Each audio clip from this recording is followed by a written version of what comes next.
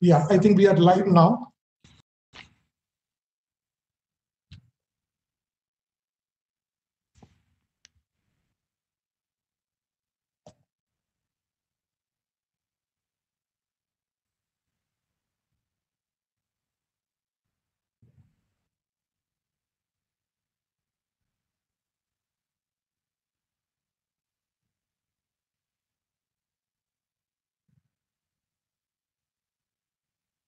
Yeah, Sumesh, can you please check with Mahesh Chandra to see whether Partha Mazumdar can be helped to come online?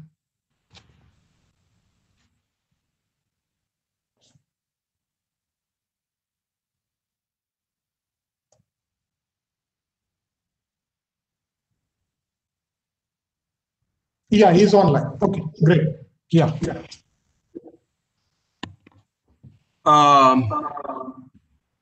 Yeah, are you able to hear me? Yes, we are able to hear you. I'm extremely sorry. I was muted and I wasn't able to unmute myself. And I'm not starting my video primarily because right now I'm operating from a place where the bandwidth is really low. So I had problems getting into. Anyway, let me first express on behalf of the entire Indian Academy of Sciences, our deepest gratitude to Professor Manu Prakash for kindly agreeing to give this talk, and it's really almost wee hours there in California. So we are really grateful to you, Professor Prakash, that you are willing to give this Frontiers of Science lecture. We know that you work in the frontiers of science, and therefore this lecture is absolutely wonderful that you can give this Frontiers of Science lecture. For those of us who may not know about the Indian Academy of Sciences, for those in the audience who may not know about the Indian Academy of Sciences, we are one of the 3 national academies of sciences, and this was founded in 1934 by Sir C.V. Raman. On behalf of all of the 3 academies, we promote science among scientific temper, various kinds of scientific engagements with starting from the school children and going up to the university level. So across the entire spectrum of education, we actually promote scientific temper and scientific education. Non-formal education, we don't get into the classrooms, but we do, students do projects with our fellows and so on and so forth. We also have an academy trust where the Indian Academy of Sciences essentially is a body of higher learning, but we also promote scientific temper, etc. among school children. We have a strong outreach program, and that's done through the Academy Trust, which is really privately funded. We raise funds from various sources, and we carry out these outreach programs. During this period, it's been a little difficult for us because most of our outreach programs have been through online versions, but usually we go out to the schools and colleges and universities and engage ourselves in these activities that we do. We also publish a large number of scientific journals, and our journals are internationally renowned. So without further ado, essentially what we do is we recognize science, we promote scientific temper and culture. This is what the Indian Academy of Sciences does. And we have initiated this year a lecture series called Frontiers of Science, and we are inviting really people who work in the frontier areas of science. And we are eager to hear a talk by Professor Manu Prakash, and we are absolutely grateful that he can engage with us, even though it's almost midnight or past midnight there in California. So Professor Prakash, without taking more time, thank you very much one more time, and I will hand over the podium to Professor Narayan, who will introduce you and conduct the rest of the session. I hope that you will be able to take a few question and answer questions at the end, and Professor Narayan will actually conduct the rest of the program. So once again, thank you very much on behalf of the Academy. Yeah, thank you, Partha. So let's begin. Good morning to everyone who's in India right now, and for people out there in US, good evening. It's really a great pleasure to introduce Professor Manu Prakash. It's actually quite a task because Manu wears many hats. He's an engineer, physicist, biologist, very colorful background. He's a BTech from IIT Kanpur in computer science. And after his PhD at MIT from the Media Lab, Media Arts and Sciences, with Professor Neil Gershenfeld in applied physics and fluid dynamics. I remember reading a very interesting paper from Manu Prakash from his PhD days on microfluidic bubble logic, which had come in Science. And since then, he moved on to Harvard as a postdoc fellow, and since 2011, he has been at Stanford.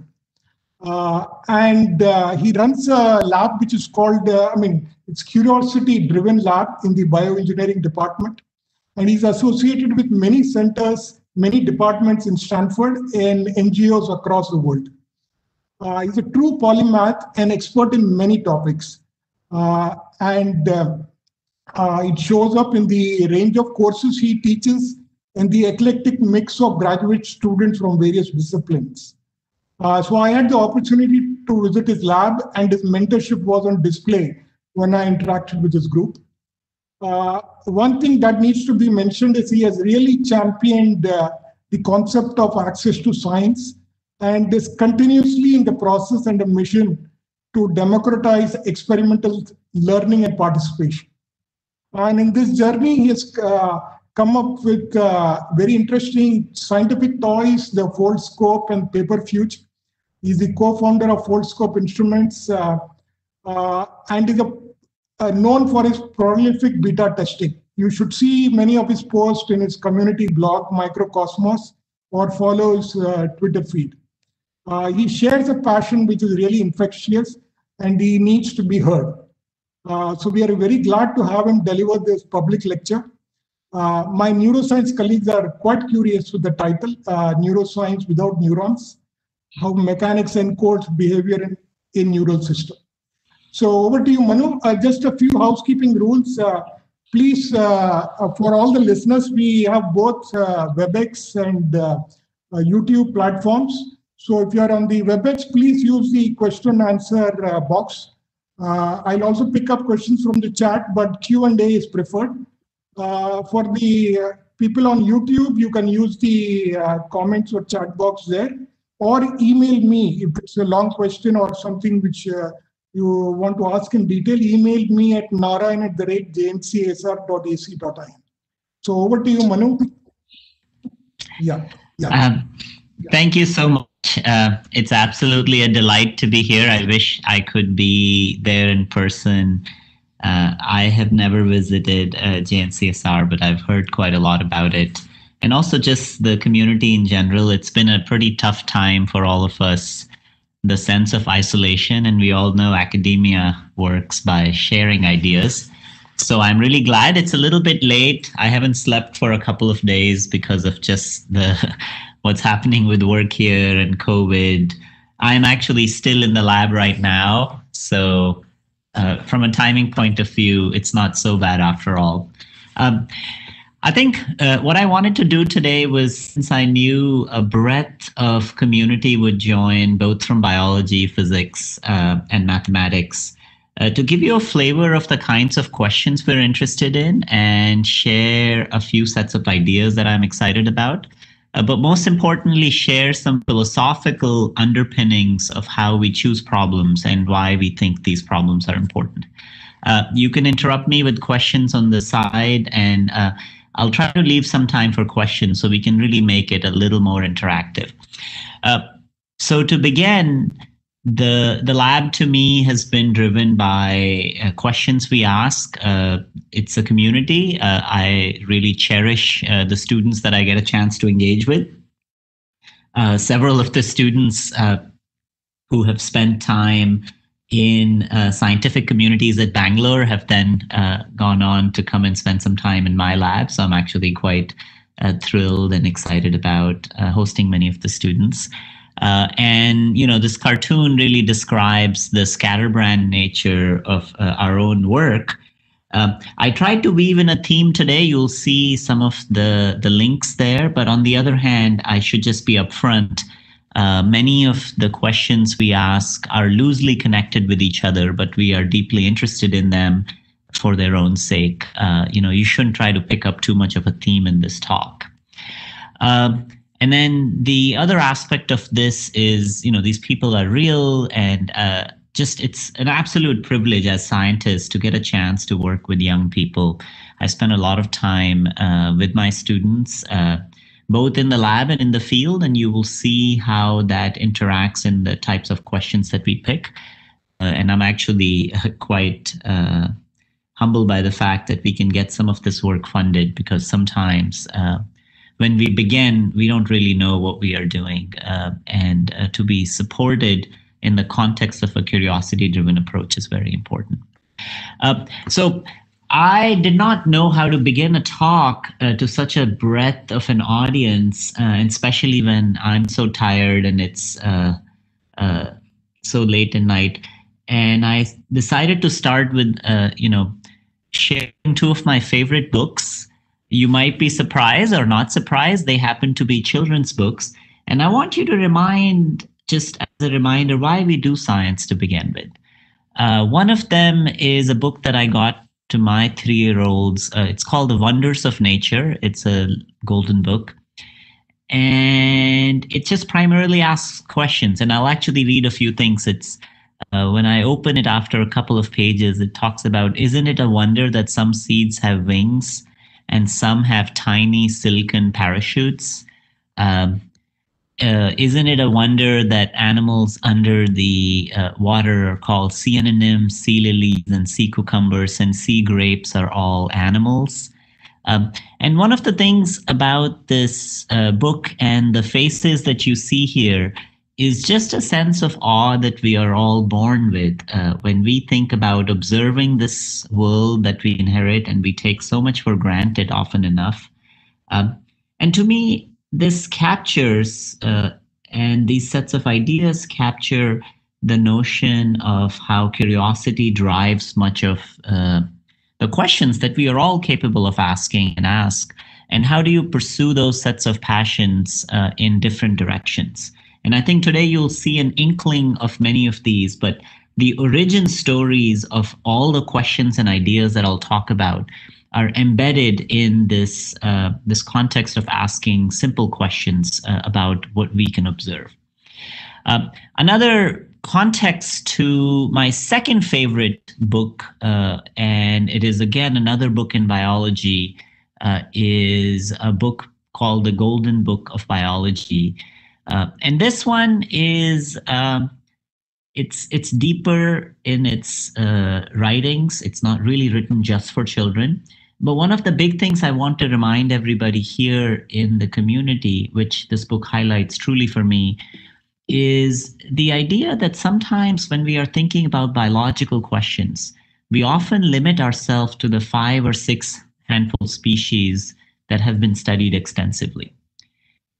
And the fact that there is, 10 million or so species on planet Earth, and just the true diversity of biology often begs a question that for any set of idea or things that you're thinking about, there might be out there just the perfect species for you to ask those questions. And how do you discover and find that system to study is an art. But on the other hand, if you just look at these sketches, it should remind you that truly the biodiversity on this planet is both completely understudied, and at that same time, it has not been utilized in a manner to ask the kinds of questions. And you'll see throughout the talk, I will invoke observations and ideas from all kinds of phyla of biology. So let's begin with a single question, which is a tough one to answer, and again, alludes to the title of my talk. Very broadly, we're interested in how biological systems embody computation. How do they embody behavior? And I have a particular meaning in mind when I think about embodiment. And I am going to limit myself to aneural systems. And what I mean by that is trying to ask a simpler question, which is biological systems show immense complexity. Behavior is an outcome of that complexity. But what if, before beginning to understand the complex nervous systems that give rise to behaviors like me waking up late at night and giving this talk, what can we say about systems that do not have that architecture? So much of what I will talk about are systems that don't have neurons but have complex behavior. And we will try to explore how to try to ask some very simple ways of trying to understand the emergence of that behavior. And again, I am in awe of my neuroscience colleagues. I sit across the neuroscience building in their endeavor to tackle, one of the most complex biological matter that has ever been created. But in the end, I also think about value in thinking about types of systems and how they would embody computation if you did not have the framework of neurons. And this is a very difficult question to ask because you might always wonder, what is computation to begin with? And what does it mean in these biological systems? And I will primarily try to understand observations of living systems and see, can physical ideas teach us something about these living systems? So for most of the neuroscientists in the crowd, this is a very common framework. But for the non-neuroscientists, you can think about this in the context of Mars level of analysis, where whenever you're asking these sets of questions, you can ask them at different levels. You can ask them in the context of the hardware that you're going to implement it in, the algorithm that might be under play, and what is the actual computation that happened in these biological systems. And I'll give very specific examples to what I mean by this. So let's begin, and I'm going to jump. Let me just mention a word about the fact that, of course, the ideas of computation, and I personally got started in these questions from much more traditional computer science, and beginning with, could you embody computation in fluids? And of course, fluids are not living, but the paper that Narayanan had mentioned got me started in thinking about, how do you really ask and embody computation in systems like Newtonian fluids, for example? I'm not going to tell you how that works, but we have spent a lot of time thinking about abiotic systems.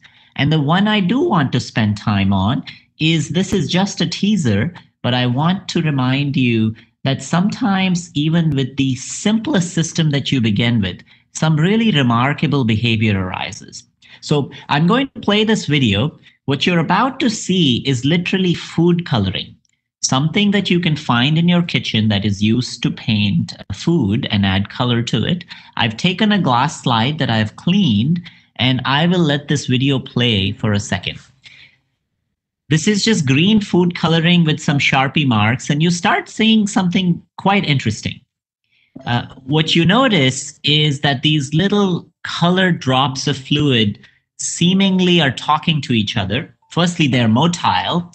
They exhibit immense complexity in the hydrodynamics flow patterns that exist. I'm not going to try to get into the mechanism. Many of you might have already started thinking about it. But the thing that I want you to notice is what these droplets do, which is two of them sitting right next to each other can chase and attract. They have a sense of self. They can detect each other. And again, this is as simple as it can be. It is the unique aspect of these droplets that these are binary droplets. So they are made of miscible fluids that have two fluids that are miscible, that have a different vapor pressure and a different surface tension. And you might ask a very simple question. If I could put these two droplets a few centimeters apart, how could they talk to each other? It's very clear that in this system, these droplets are communicating. And interestingly, sometimes they don't even, of course, you can see up on the top panel that they are communicating and they can attract each other. But interestingly, they can also see a mirror image of themselves on a wall. So for example, they can see themselves on a wall when there is only a single droplet. And this is just a teaser. I just wanted to remind everybody that in simple abiotic systems, when I think about this, This system is an example of a non-living system that demonstrates chemotaxis. The idea, which is very common in biology, that gradients of a given information that is emitted by a single organism can be detected, or a source of food, for example, can be detected by another living organism. But in this situation, there is nothing living. These sets of systems are active because of the dynamics of evaporation in this system. And of course, there is a lot of work that we have done in this system, but I just wanted to leave it as a teaser for some of you who might not have seen it. Very recently, we have started to explore the limits of complexity in that system by literally having hundreds of these droplets talk to each other. So many of you who study spin glass systems and magnets might find this interesting, where instead of now studying interactions of a few, I'm studying essentially around 100 droplets on a lattice, and you're starting to see that they're talking to each other, they're interacting with each other. There is a periodicity in the system. We can drive and pump energy in the system. But we're interested in understanding if these systems can form patterns. And again, remarkably, these are the kinds of systems that have been extensively studied in physics. One very interesting thing about implementing this type of frustrated system in fluids is the fact that you can observe every single state, and there are certain properties and parameters that we can model explicitly. But I think this was a teaser. I wanted to make sure that, as you're thinking about these types of systems, I want to start with the simplest possible systems. So I demonstrated to you that some really remarkable abiotic systems can have complex behavior. But what I'm really interested in is understanding complex behavior in living systems that are seemingly simple. So I'm going to show you a video now of a protist, which is a single cell. This is another cell that we work on. And there is something quite remarkable about this video that you're watching. Here is a single cell that I actually picked from a pond in the spirit of wonders of nature. There is a swamp that I visit every so often, and I found the cell in that swamp. If I had not told you that this organism that you're watching is a single cell, you might have thought that this could be a worm. It has a head, it has a tail, and it's demonstrating here is a search behavior. It is searching for food. And we actually study the search dynamic to try to understand how can the single cell, with the immense complexity of a cell, make these classes of decisions to literally change its shape. This is real time. The video that you're watching is in real time. Completely dynamically control its degrees of freedom. You can think of this as a neck and a head, and still seemingly hunt. And we study this hunt dynamics.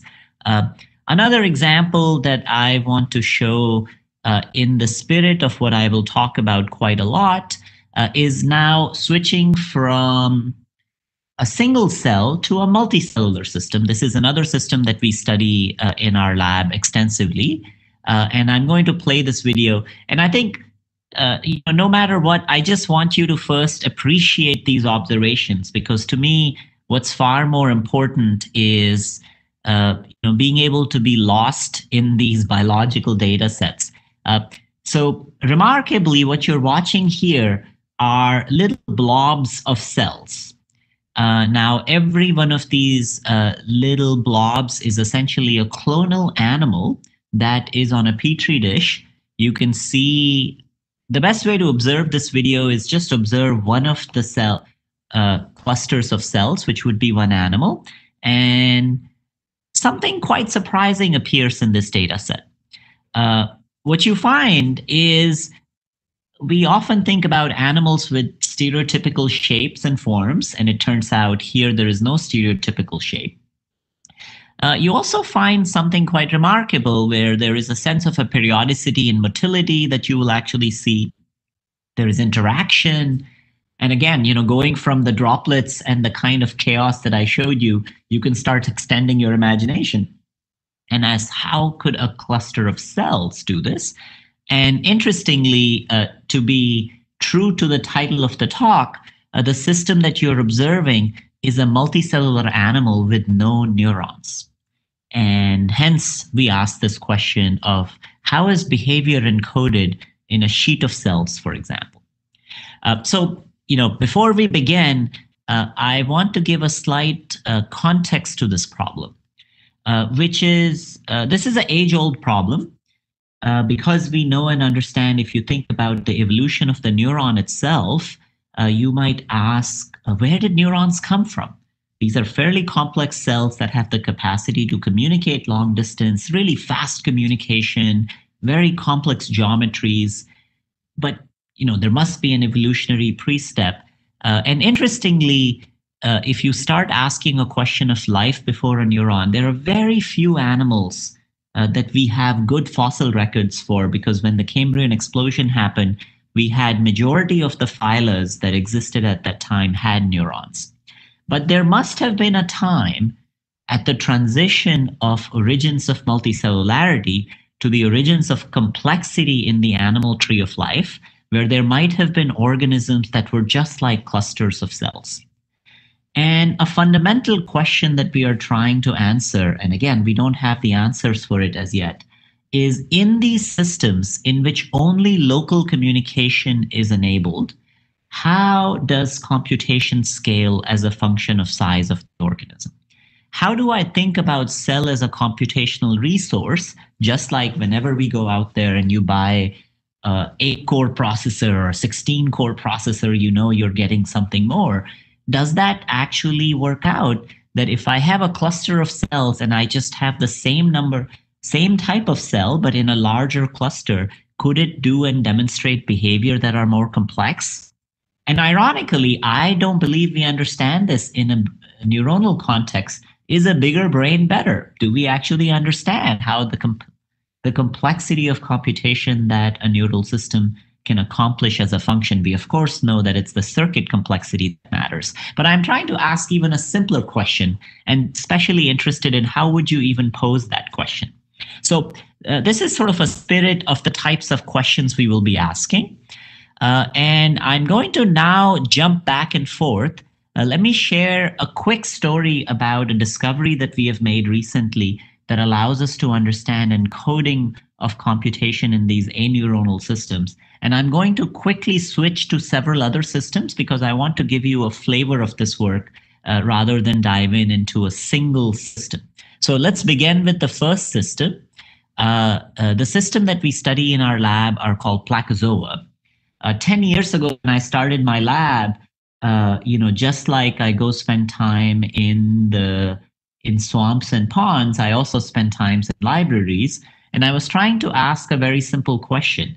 Can I pick and find animals that still exist on this planet Earth today that are bona fide animals, that they do not have a unicellular lifestyle? So these are not, say, Dictyostelium or slime mold, which have a unicellular life cycle. I'm interested in organisms that are bona fide animals that do not have a unicellular life form, but are aneural.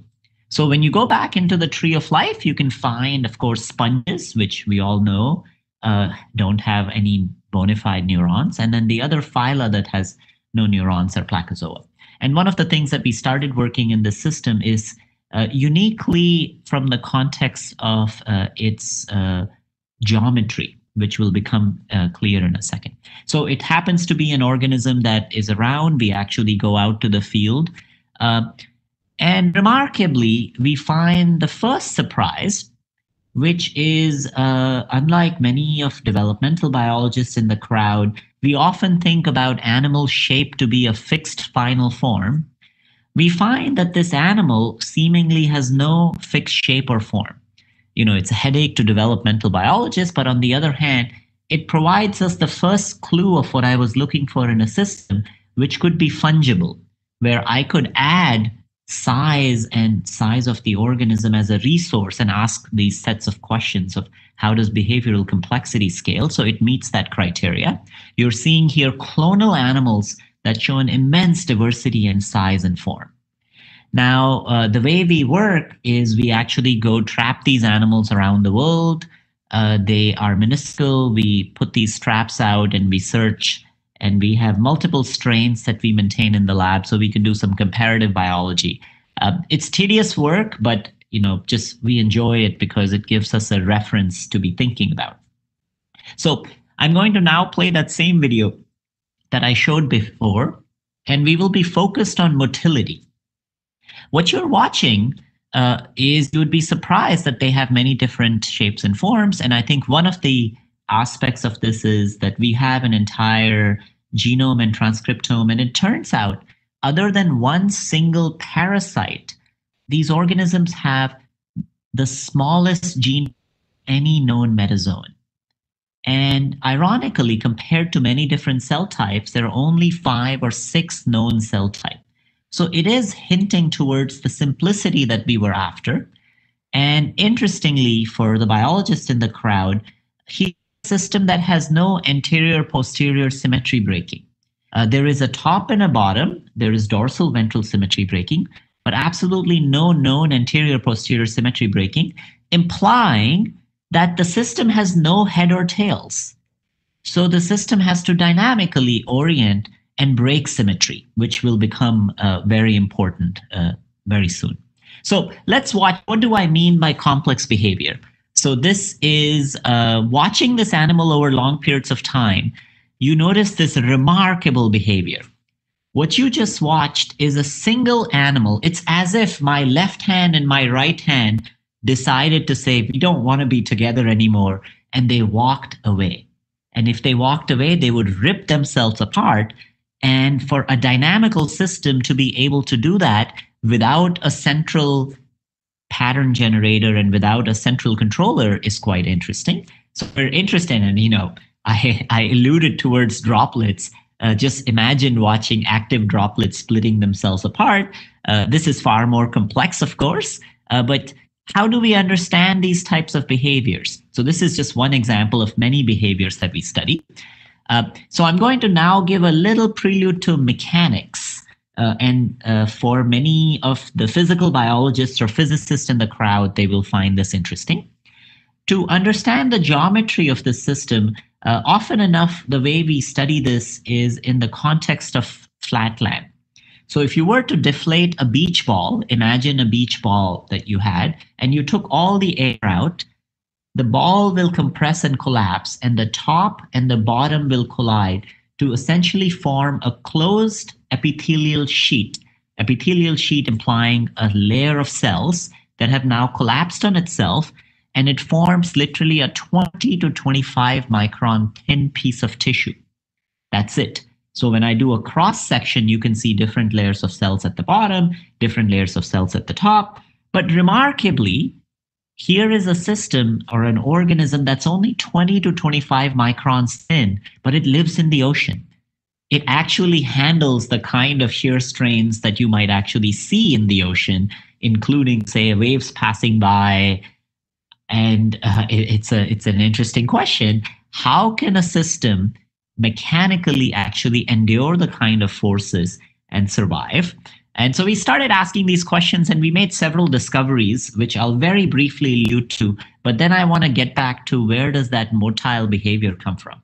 The first system that we discovered in this is the world's fastest actomyosin contraction. So what I'm going to do is I'm going to play a movie. I have made a kind of a microscope that tracks this moving organism. So you can actually watch single cells, and you will see this fireworks of activity.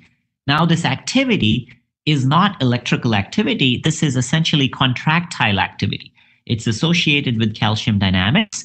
But what you're watching is a fluorescent dye. And when a cell contracts, you see a peak in fluorescence because the total number of molecules in that membrane is constant, but they are in a smaller area, and it flashes. So you could see this burst of activity. If you track it for long enough, you can watch activity waves that are traveling. Now, this is akin to an active solid where a contractile activity wave propagates and bounces around. And many of you who think about active matter should suddenly start thinking about, here is an active solid in which the stress and strain of motility somehow induces a contractile pattern. But because if one cell will contract, you will essentially have an extension on your neighboring cells, you can see that this mechanical information can actually propagate. And we will think a lot about this mechanical information in this system in a second. You can also think of these as, elastic waves propagating, but in an active solid. Now, an interesting anecdote to the side is the fact that we discovered this to be the world's fastest actomyosin contraction known to date. It's actually not so clear why this is so fast. So a single cell is, from a timescale perspective, contracting in a few seconds. And when you compare this to many other contractions, you actually find this is the fastest known contraction in a single cell for metazoans. So now if you were to ask mathematically what might be going on, I'm going to show a very simple in silico model, and I am brushing over many of the details because I want to cover up many things. But you can write down a kind of a very simple system in which I can induce a contraction based on, say, a stress or strain at a peak value. And when you do something like that, you can generate activity waves. You can generate certain kinds of elasticity, and these waves can propagate. We can write down analytically what speeds they propagate. But there is something very interesting that we started thinking about here, which is quite non-intuitive. We asked ourselves this question: why on earth would this system have these waves of propagation and so much activity? And we realized that a system like this, which is active, has cohesion or strength that is higher from a rupture perspective only because of its activity. So you can think on the left, what you're watching is a simple piece of rubber. If you stretch a piece of rubber, you will see the strain will distribute. There will be peak strains. And you can imagine and ask that if a peak strain goes above a certain strength in a cell-cell junction, you might find a rupture. But what we find is in this active elastic solid, where there are these waves that are propagating primarily because of the force that you're inputting on this system, the peak strain is suppressed because of the propagation. Of course, the average strain on all the cells is higher because of activity. And somehow, in a very interesting context, this actual activity gives rise to a rupture-resistant material, a material that can inhibit rupture to a certain extent. This was work done with my postdoc, Shah Farman, who's now at the Weizmann Institute. Interestingly, now when you ask yourself this question and take this to the next level, is this actually true that if the system is rupture resistant, how on earth will it split itself apart? And the answer lies in the fact that it's rupture resistant to a certain limit until it actually fractures. And so many of you who think about material fractures, I'm going to play this video one more time.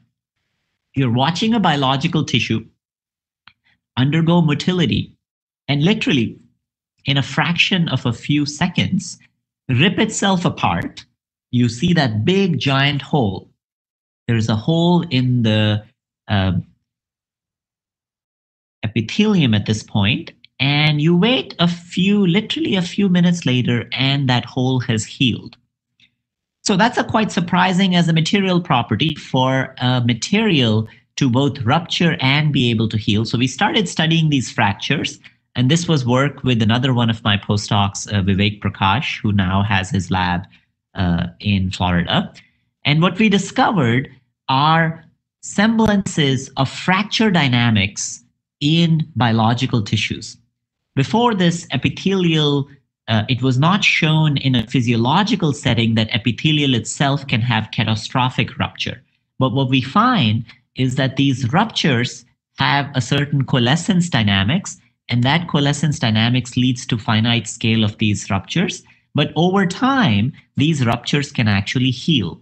And one way that we map this is we can tag and we apply many classical fluid mechanics tricks to be able to map this, and we can find that there is a matching between the maximum strain fields that we see and where we actually see the ruptures, which is fairly intuitive if you think about how the peak strain is distributed in the system. But more interestingly, something that's quite unique in this system is the fact that we can find different modes. We can find a shear mode of this rupture, and we can find a tension mode. Of course, there are no out-of-plane bucklings in the system. And what we can actually do is we can model this to try to understand the phase space of what would be the cell adhesion properties that could give rise to this remarkable, highly, in some sense, brittle biological material in a certain phase space and highly ductile biological material in another phase space. So when we run these sets of parameters, we can essentially demonstrate that given the cell adhesion parameters, we are able to phase transition from a ductile material to a brittle material. And what's interesting about this is from a biological perspective, you want to be able to build a piece of tissue that can both give up when it needs to and then heal, while also deform and yield when it needs to be able to change shape. And one of the aspects of this is this phase transition has many interesting parameters that we can draw upon, which tell us the values associated with cell-cell adhesion. And then we can run experiments biologically to perturb that cell adhesion, to allow the organisms or our biological experiment to hop from one portion in the phase space to another portion in the phase space. So this is a fairly malleable property of biological tissue.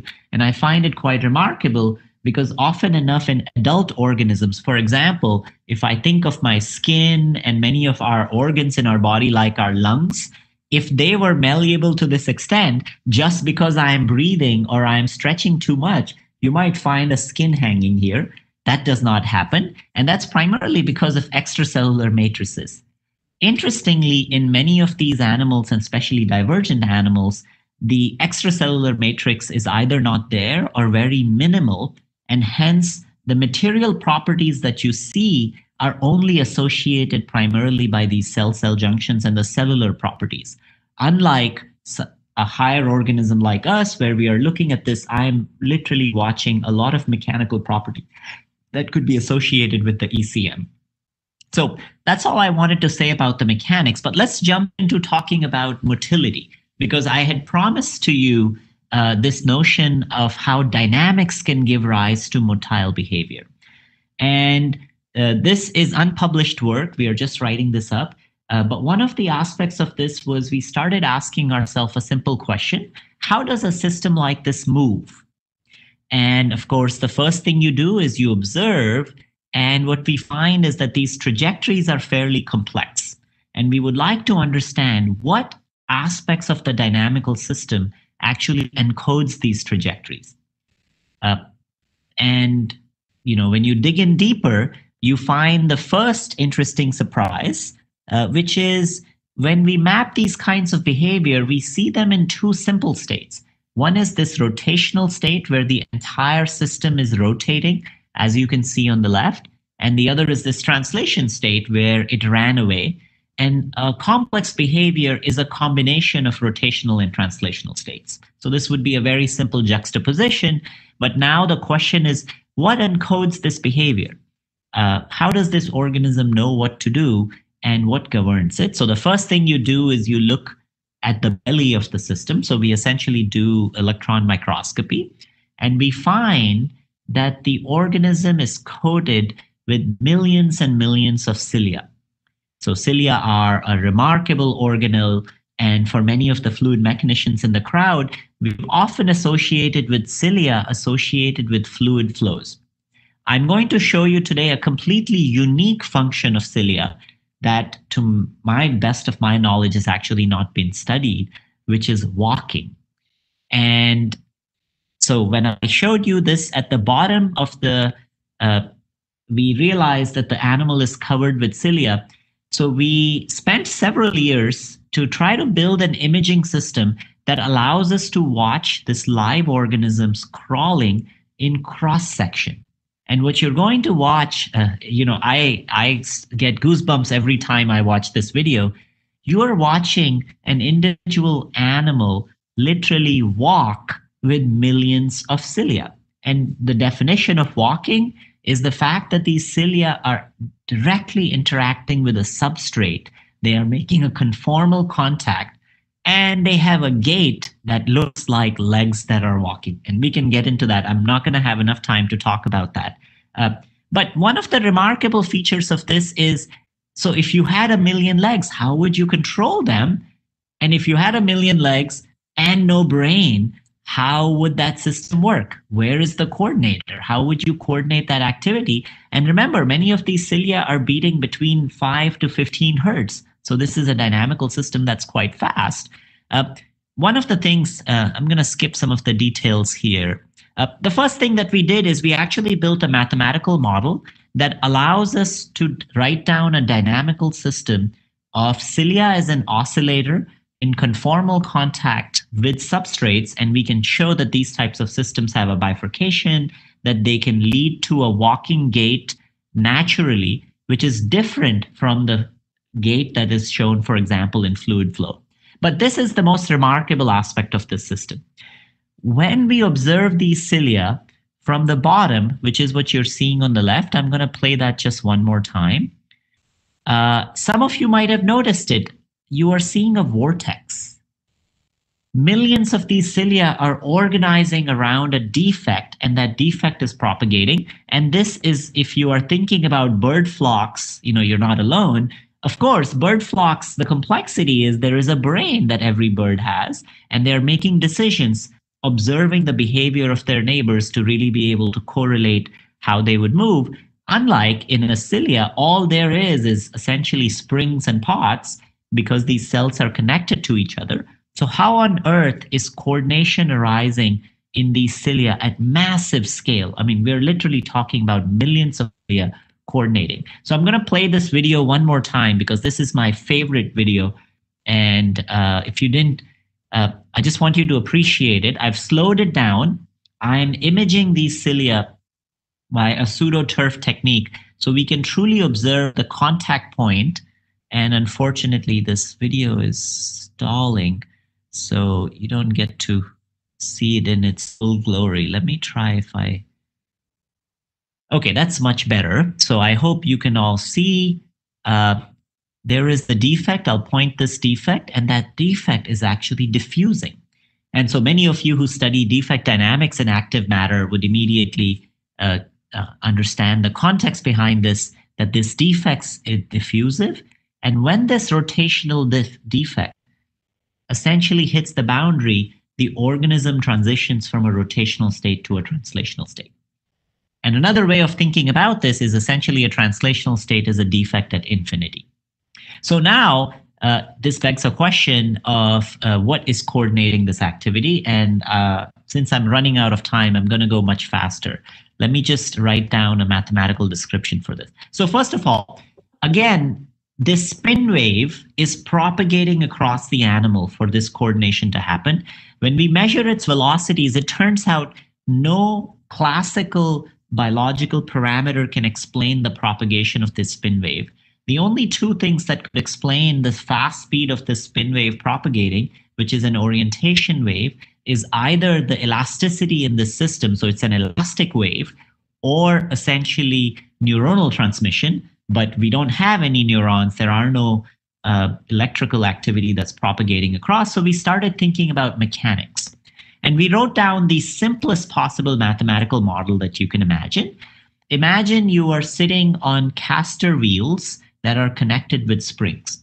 But now these are interesting caster wheels. We will add energy to them, in which the caster wheels have motors in them so they can inject energy. And of course, I just demonstrated that because the cilia can change orientation, there is a rotational degree of freedom at the base of the cilia, which is quite remarkable. And the rest of it is just the elastic energy, because some of the energy from this activity can be stored in density fluctuations in the tissue. So we can write this down in a fairly simple manner. And one of the contexts of this is we write this as a context of an active elastic sheet. There are several sets of things that have been done mathematically like this in active matter. And one of the perspectives for us is we are able to recapitulate these classes of models and literally map them to a biological system.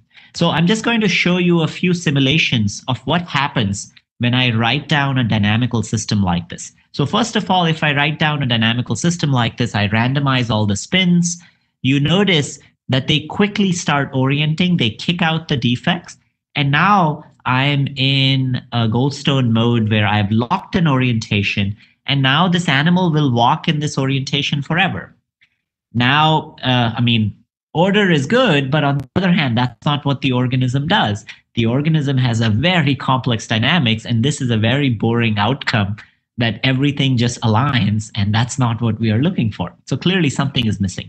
And we started thinking about the role of noise and height in this system, and we rewrote these sets of equations now, including several other complexities, including height fluctuations, because height fluctuations decouple those cilia.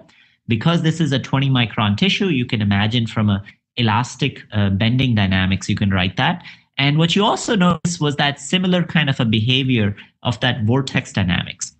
And then the last thing we include in the model is noise, which is associated with the adhesion state, where the cilia itself can either bind or not bind. And when we do that, we find something quite remarkable.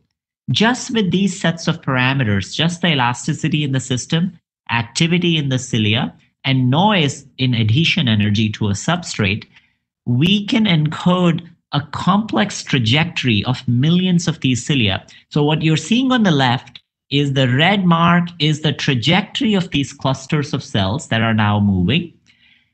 The color code is the strain energy.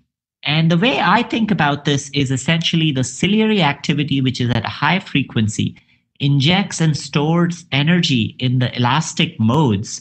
And those modes are effectively slightly longer term because you're pumping energy both in higher modes and lower modes. And you can think of it as almost as a memory in this system, because these compression waves last longer and effectively they have a longer time impact. And both of these systems go back and forth to give rise to a fairly complex crawling dynamics of this organism in a zero information environment.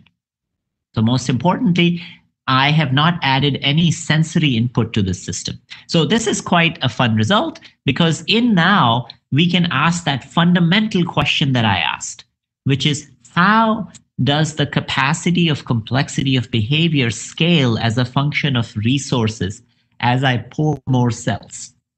What I mean by pour more cells is simulation world we can increase. And what we find, interestingly, that the correlation length in these systems actually improves to a certain extent. There is a limit to how much we can do numerically. So we're starting to build analytical models for these systems to really ask a question of where there is a transition, because we do believe that after a certain number of cells, the systems becomes decoherent again.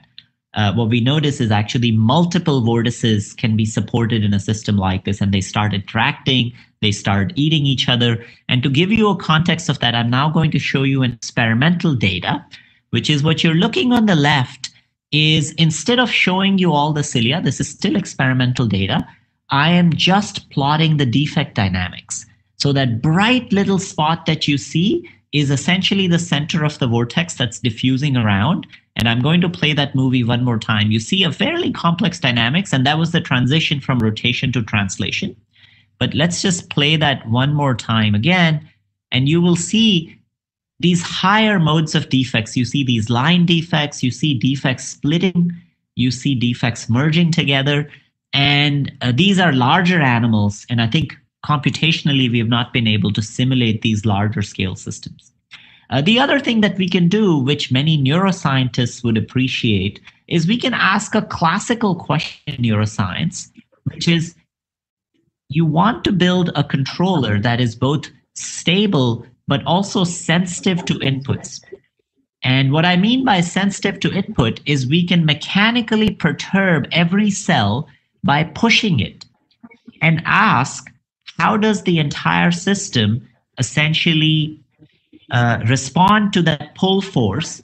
And we find this beautiful quadrant symmetry. We don't really have a very good explanation for this quadrant symmetry, but one thing that's important to notice here is that the peripheral cells are much more sensitive to force perturbations than central cells. And you can imagine just purely from the geometry of the system that the periphery is much more sensitive to the kinds of forces that might be applied to the system.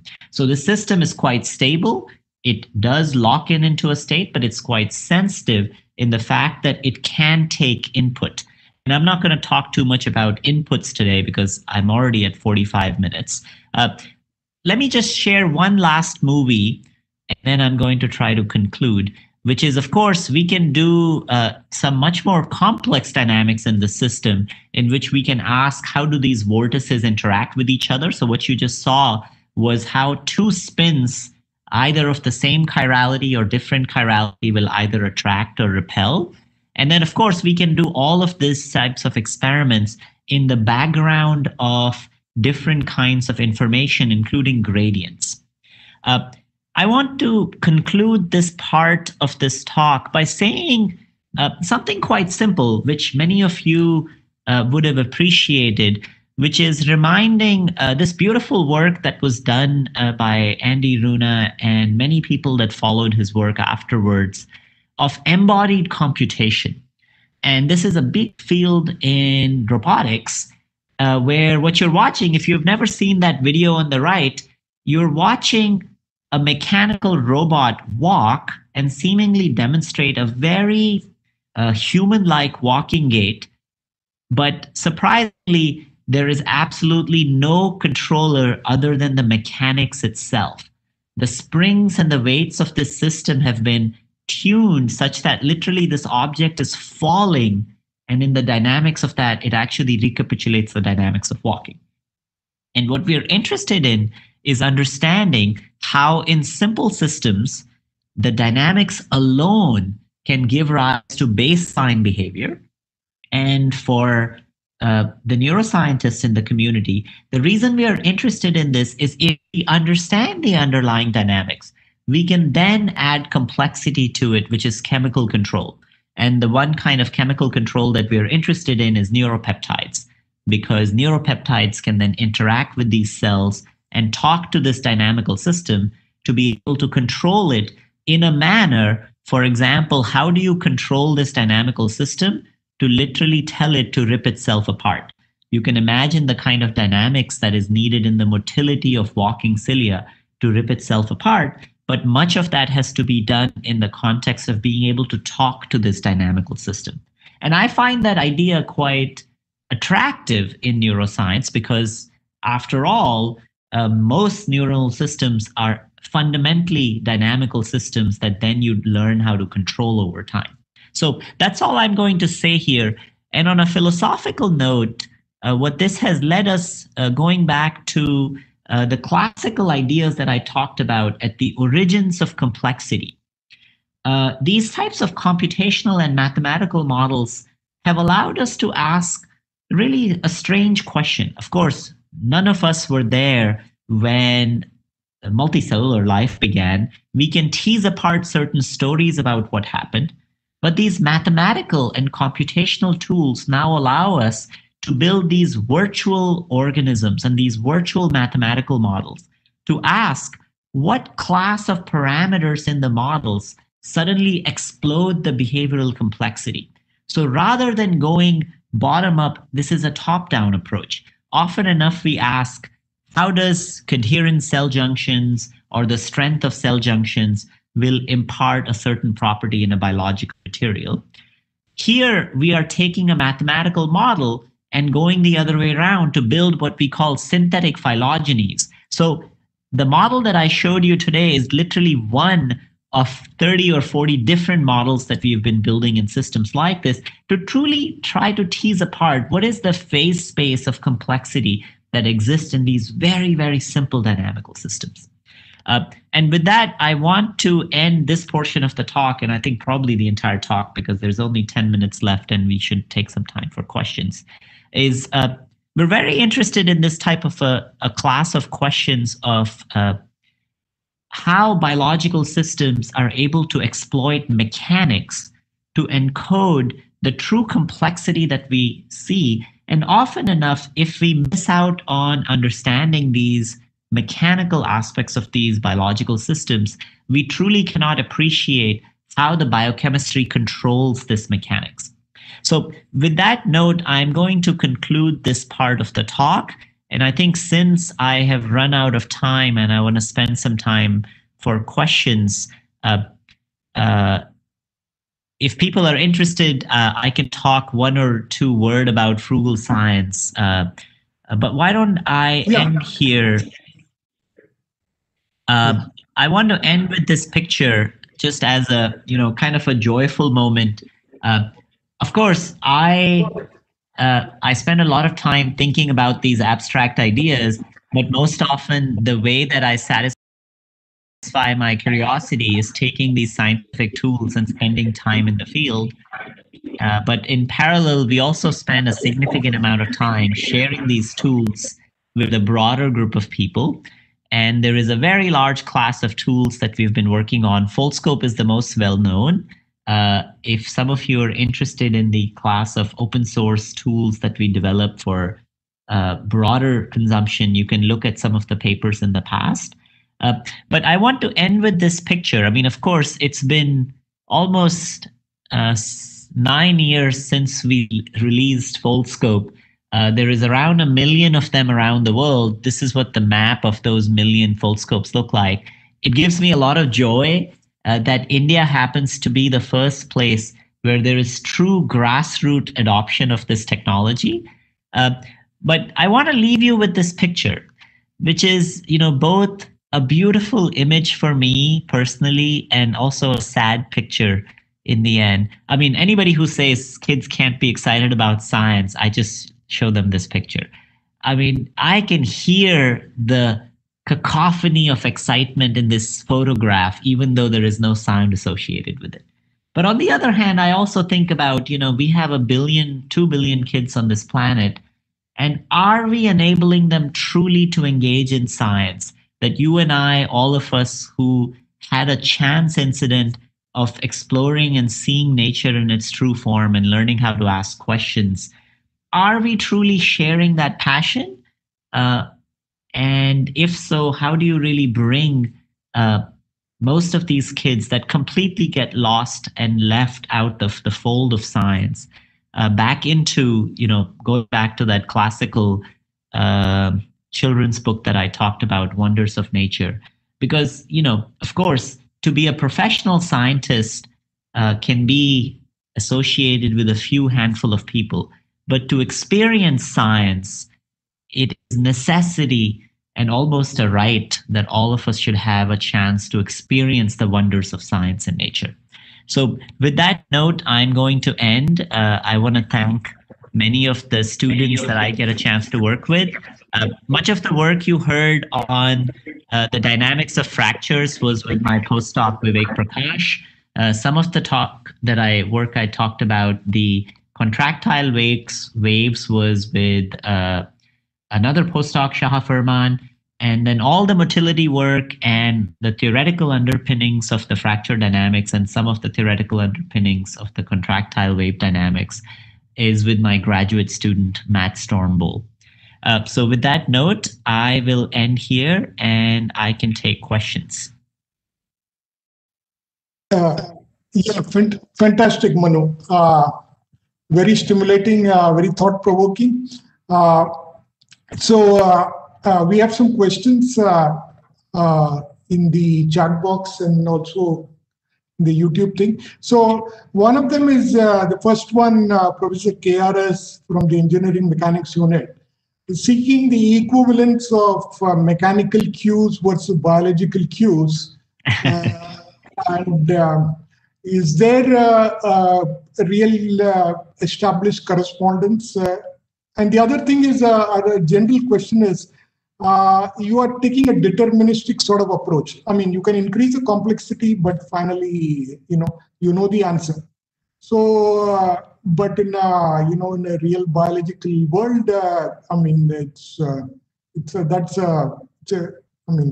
a challenging thing. So that's one. The spirit of the question is that, and then the couple more I will read it out. Yeah, I can just give very short answers. That way we can take lots of questions. So I think from a stochastics perspective, we can include stochasticity in these types of models based on the adhesion dynamics of the cilia to the substrate itself. So that's one direction.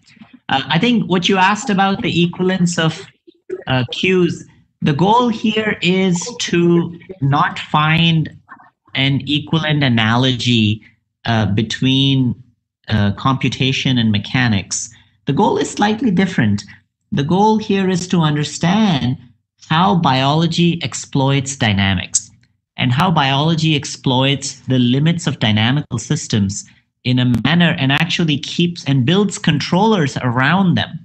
Because interestingly, any active system behaves in many ways and forms that there are layers of biochemical control that's built around it. And that's the only way to exhibit patterned and what we would describe as an animal-like behavior rather than just a completely random dynamics or purely the dynamics of that system. So what we're really interested in these analogies is to try to strip the complexity and ask a layer of what is the underlying dynamics of this biological system.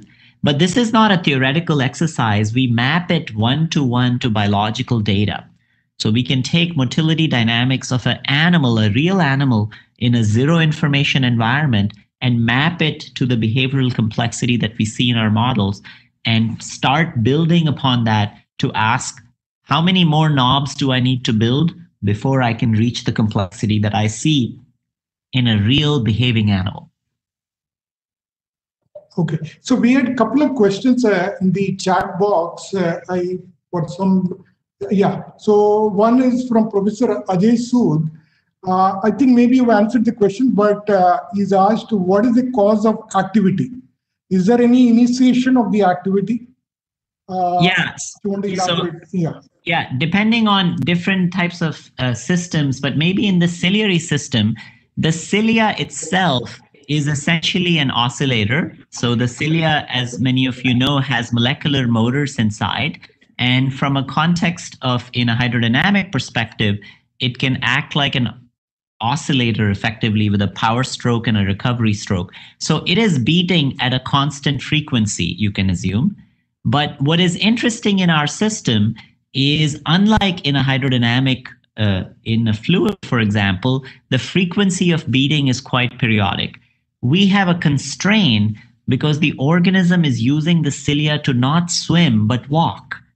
And when there is a stall force associated with this, that the cilia can be in a power stroke, but because of geometrical confinement, it can get stalled until a certain point where the tissue is pulled in a different direction and it can come out of the stall. So this is really where the stochasticity comes from. But the origin of activity is just ciliary beating. So every one of the millions of cilia that I showed you in these pictures is essentially beating at 5 to 10 hertz. So there were a couple of general questions around making the equivalents to plants rather than animals. I mean, rather than so which are also neuron free, but it's a macroscopic system which responds in the manner which you have been alluding to.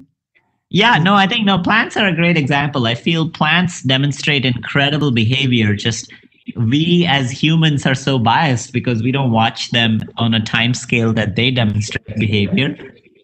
So that's a great analogy. And primarily also from a mechanics perspective, many of us know many plant behaviors are encoded in mechanics of, turgor pressure in the cells, in the tension, growth, which is asymmetric. Yeah, I mean, that's a good example. That's a good analogy. But again, it is not that animals and metazoans and animal systems do not have that underlying mechanical dynamics, they do that as well. And so it's kind of, both of those are actually correct.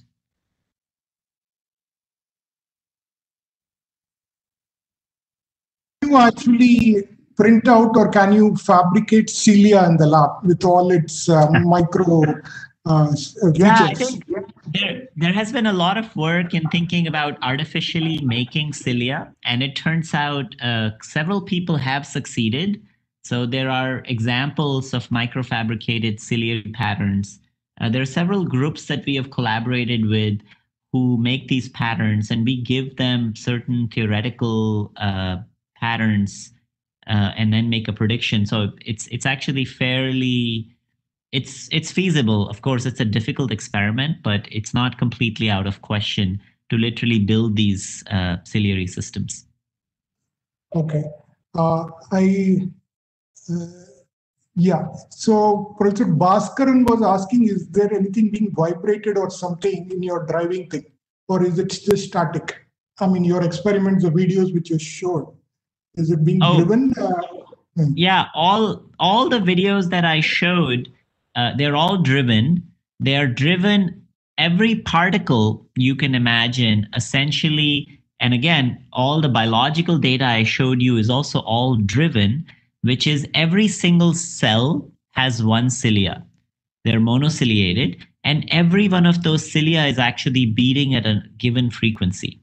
So the drive is essentially coming from the beating of the cilia. And in our numerical simulations, we essentially have that same. There is a periodic force with a given frequency of the oscillator, except the frequency is coupled to the state of the cilia. So we actually model the stall dynamics. So there can be cilia that's beating at a certain frequency, but then if it reaches a stall force, it gets stalled until it pops out of it because it got tugged out of that stall because of a neighboring cilia. So all of these systems are driven active systems. Yeah. So a couple of more short questions I'll read out to you. You have largely dealt with aquatic system. Have you dealt with terrestrial where the environment is not aqueous? Then a colleague of mine, Rajesh, has asked a question. Is there a merit in reclassifying living organisms in terms of computational ability they exhibit? So I'll take the second one because that's a harder question philosophically. I think it's a beautiful question. We often classify animals from the context of their origins, but it's valuable to also think about, computational complexity has always been a very difficult subject. But most recently, over the last 5 years, there are several techniques in physics in quantifying behavior and putting absolute numbers. So if I gave you 24-hour data sets for different animals, and without knowing any underlying dynamics, all you got to see is what that animal did, could you classify those behaviors into categories? And that is starting to happen.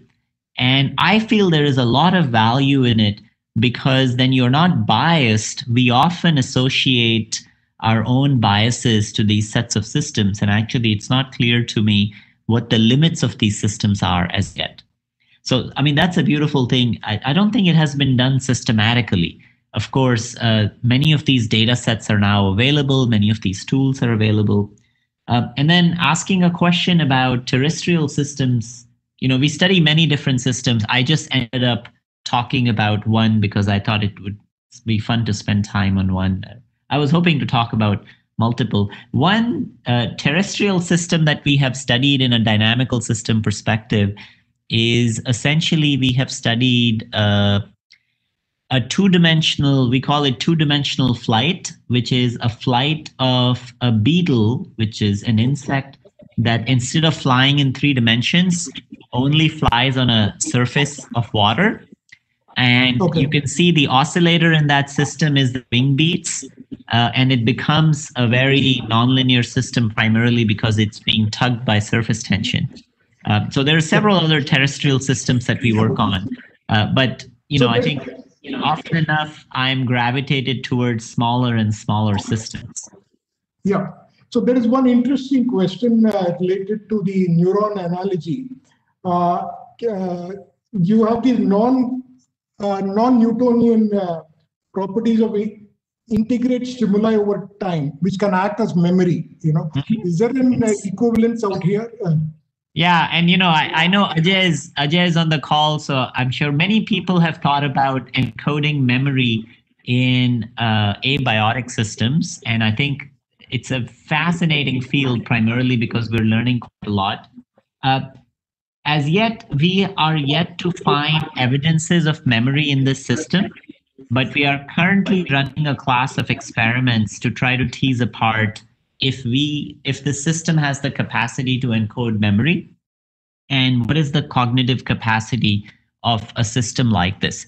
There are very classical tools in biology that have been developed to build those types of analogies. I think in some of our other work, we explore and think about memory.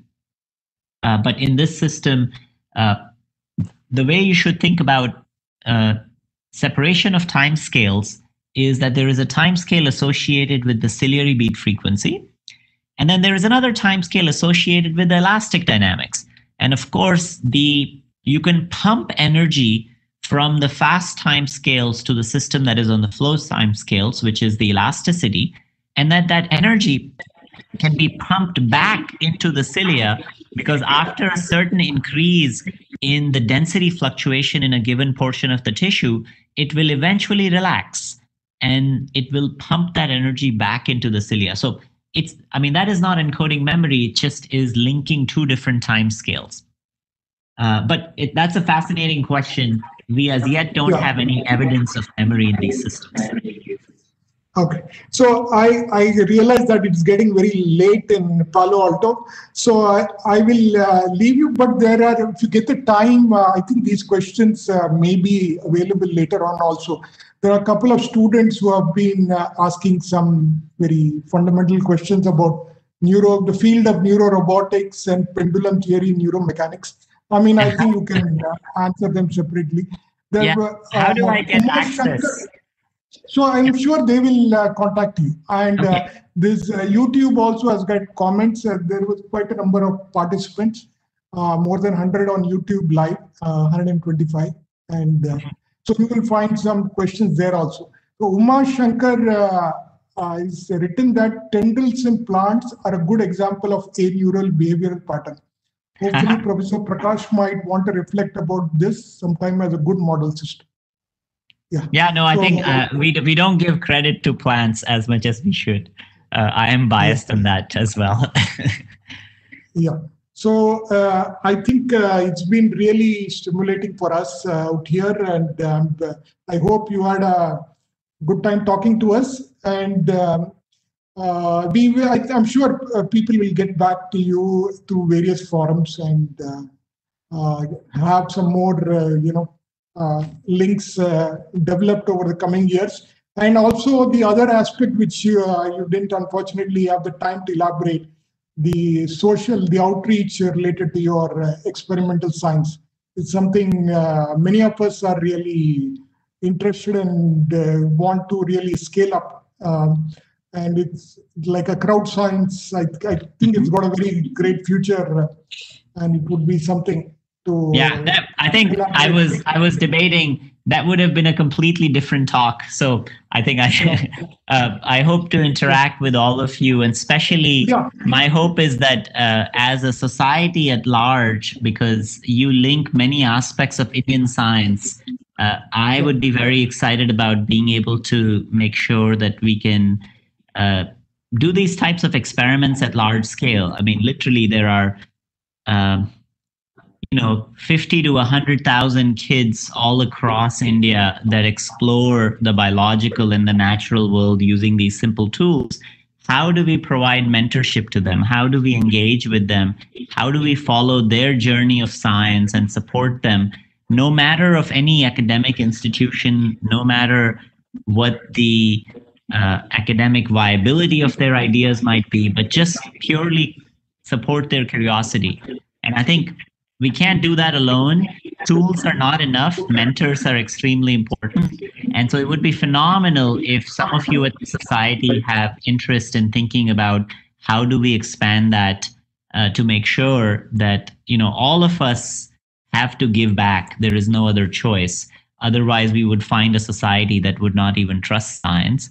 So it is in our mutual benefit and the benefit of the planet to make sure that we could do this. I would love to explore how that could be scaled up. Yeah, absolutely. So it's been great, and I should tell the audience, I should apologize to many of them that I've not been able to put their questions across due to lack of time. But I'm sure whenever Manu gets the chance, he can, reply to you in leisure. We have copied the question, so I will pass it on to him. Yeah. Okay, so I will leave you, and thanks again. It was good having you. Absolutely. Thanks for having me. We will see each other some other time soon. Bye-bye. Sure. Bye. Yeah.